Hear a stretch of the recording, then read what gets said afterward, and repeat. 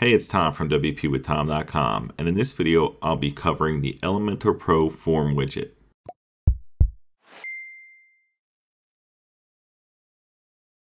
So before we dive in, I just wanted to say if you don't already have Elementor Pro, I highly recommend picking it up for yourself.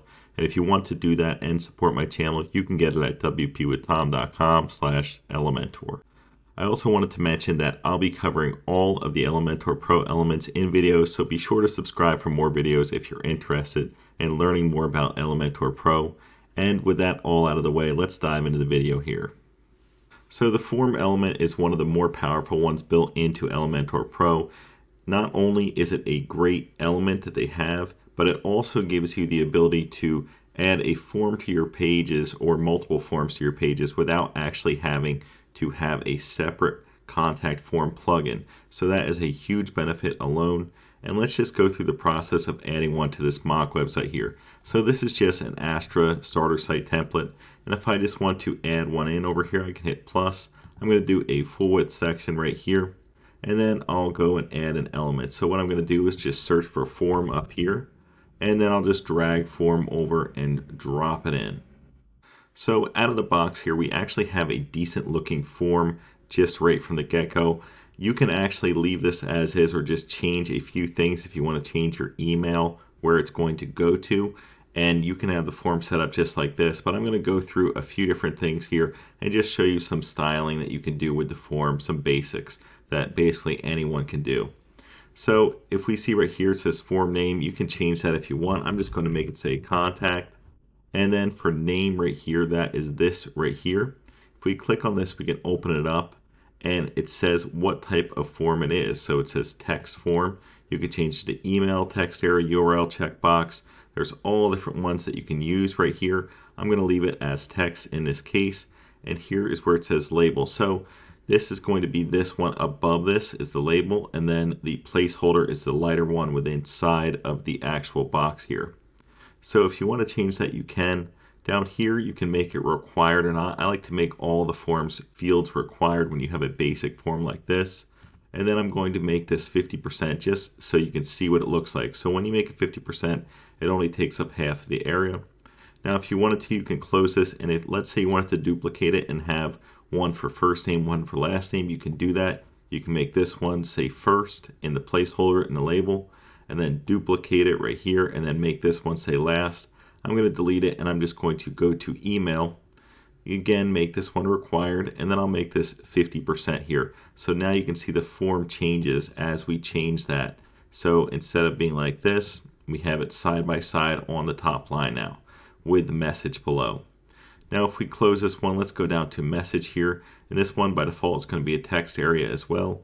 I'm going to make it required as well. And right here you can choose the number of rows. So right now it has 4 rows of typing space. If you want to add 5, you can see it gets a little bigger each time you add one. And you can do it as needed. I'm just going to leave it as 10 just for this example.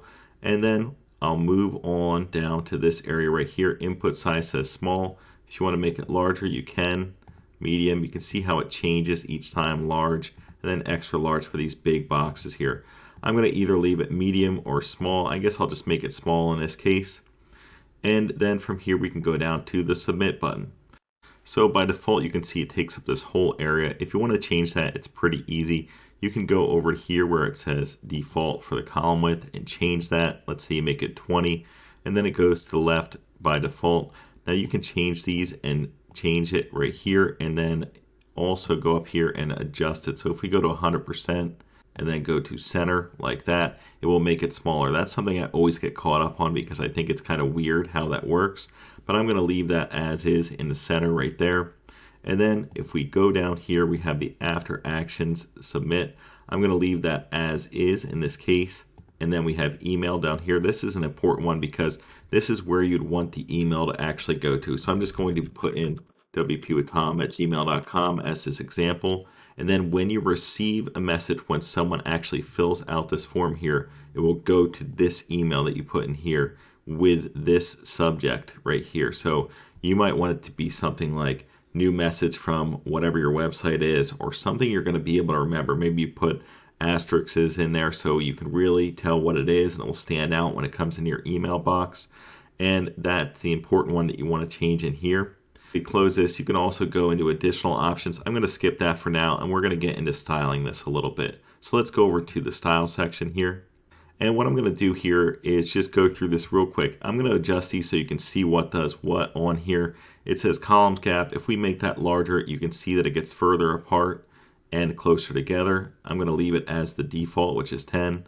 Row gap is going to just push this down from away from one another within the form fields itself right there. And then spacing, we can just change that as well if you want to just add spacing across the board. I think there's better ways to do the spacing on here, in my opinion. In terms of padding and things like that, I think you can make it look a little bit better. The color, if we were to change the color, you can see that this would be the color for the name. I'm going to actually make this white, but that's going to be because of what I'm going to be doing here in a moment. And then you can change the typography as needed. So if you wanted to have different typography, you could.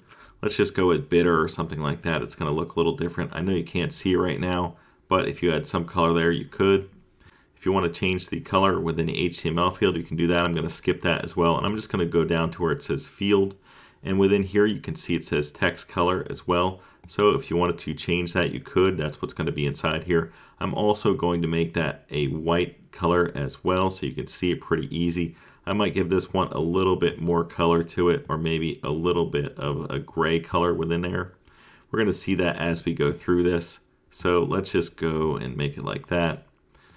And within field, we'll also be able to change the background color. So if you wanted to see what it looked like, you could change that and get an idea of what it's going to look like within the actual image itself. So I might want to actually make that a little bit more visible here so you can see it a little bit better than what I had.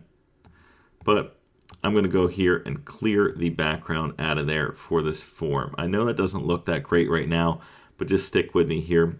For border color, I'm going to make this one white. Again, you're not going to be able to see that. It looks very weird, but I'm going to go and add a background image to this to make it look better as we go through this. So down here in the button section, we can change the button color. So right now, the normal color is this grayish color. I'm going to go here and make this a blue, a nice blue color right there. And then when I hover over it, I don't want it to go and just do nothing like it is right now. I want it to go and change at least a little bit so you can see when you hover over it that you're actually on the button. So you want it to be at least slightly different in color. I'm going to go with that right there. And here I'll just go and I'll just update it as we're going along here. So you can also change the text color if you want. I like it that it's white. That's totally fine with me in this case. You can make it bigger, change the typography, whatever you want to do. I'm going to leave that as is. And then what I'm going to do from here is I'm actually going to go over and click on this, click Edit Section for the whole section right here at the top. So I'm going to make this a stretch section, and that will stretch out the form and make it full width right here. So now our form is taking up this whole area. So there's going to be two on the top. You can faintly see name and email, and then message right there. So if I go over to Style, I'm going to then go and add in my image. So if we click Classic, let's just click on Choose Image. And from here, I'm just going to choose this beach one right here. I got this off of Unsplash, and I'll insert the media right there. So you can see that all we're picking up here is the water, but that's okay. We can go and choose Center, and we're going to get more of the actual tree there with the palm tree in it. And then you can also do things like cover or something like that, and you can see it a little bit better. Now, I don't like how this message turned out here, and I could go back and edit that within here. So if we went over to Field, and we went to text color, we can go and change this as needed. Let's just make it white so you can see it a little bit better. And now you can see it within the area here. So you could easily set something up like this. If you wanted to also go back, let's go and right click, edit section on the entire section here. And then you can also add something like an overlay. So if you wanted to, you can go to background overlay right here. And we can then go to background type, click on that. And from here we can change the opacity of the overlay. So let's just make this a darker color, and you can see as we adjust the opacity here, we can make it a little bit more readable, because when it's a little bit darker, you still get the beach effect, but you also can see the text within the form a little bit better as well. So you might not like that it's so stretched out here. So what we can do is we can actually just right click, edit form, and then we go over to where it says advanced. And here we can change the padding. So I'm just going to go and add 10 to the top, and you can see it's going to adjust as I do that. So you might want to add more or less based on what you want. I'll do 15 on the top, and I'll do 15 on the bottom as well. And then let's say we want some on the left and right. I'm going to just do 50 and 50 over here. So you see it brings the form in and adjusts as needed. You can keep changing this as needed and figure out what looks good for you. Maybe you want it to be like this. I'm just going to do 70 and 70 on the sides, and then 30 on the top and bottom. Really, you can adjust and play with it and get how you want it to look. I think this form would go well with some of this website, and particularly these ones up here that say water sports. If you wanted to show the beach, that might work well with it on the contact form. But I really wanted to just show you how to edit this form a little bit and add an image in the background. If you don't want an image, it's really simple to just edit it and change the styling with the form and change the colors and things like that. So I hope this video was helpful in just showing you the basics of how to use the Elementor form widget.